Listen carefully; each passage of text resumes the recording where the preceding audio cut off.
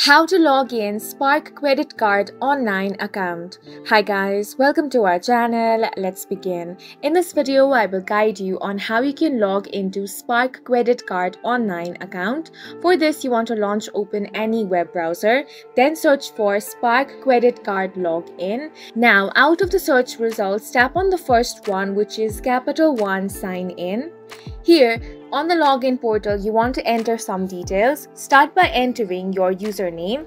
After you have entered your username, on the second box, enter your password. Now tap on the box that says Remember Me. Only do this if you are using a private device. Now tap on the Sign In option. If the details entered by you are correct, you will be successfully logged into your account. In case you have forgotten your username or password, tap on Forgot Username or Password option. Then on the next page, you want to enter your last name, social security number and date of birth, and follow the on-screen prompts in order to reset your password.